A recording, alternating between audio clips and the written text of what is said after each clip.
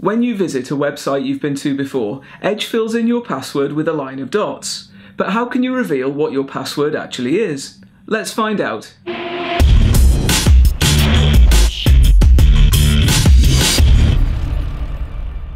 This is Dave's Tech Rescue, where I solve your problems with computers, internet and technology.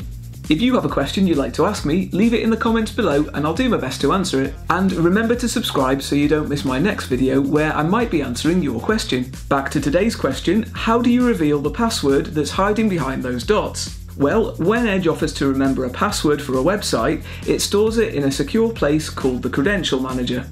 We can open the Credential Manager and uncover the password. First, you need to click on either the Start menu or the Cortana icon next to it. Then type Credential Manager. As you start to type it, you will see the Credential Manager appear. Click on the Credential Manager to open it. Now, make sure Web Credentials is selected, and you will see a list of all the websites you have saved passwords for. Look for the website you need the password for. I'm using google.com as an example. You can see the google.com address on this line, and I can check this is the right username. Click on this line, then click Show. Now, for extra security, you need to type in the password or PIN for your computer. And the password is revealed.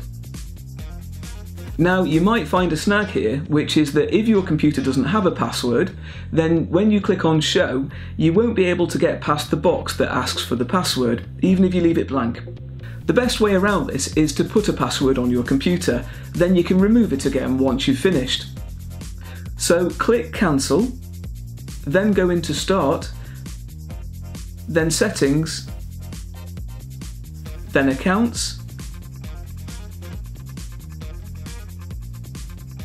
and add a password.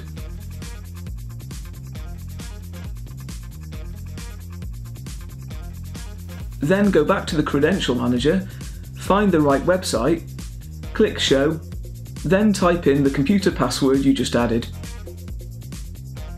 Now if you like, you can get rid of the password again at this point. Just go back to Settings and change the password and leave the new password blank. However, I would recommend keeping your computer password protected. Another thing, Edge can sometimes hold on to old and incorrect passwords, and it gets annoying when it starts filling in out-of-date information. So while you're in the Credential Manager, it's a good idea to weed through your saved passwords and remove any that no longer work. Just click the Remove button to get rid of them. Did this video help you find out what your saved password was?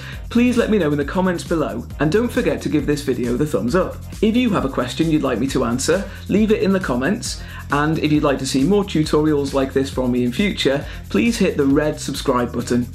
Thanks for watching, and I'll see you next time.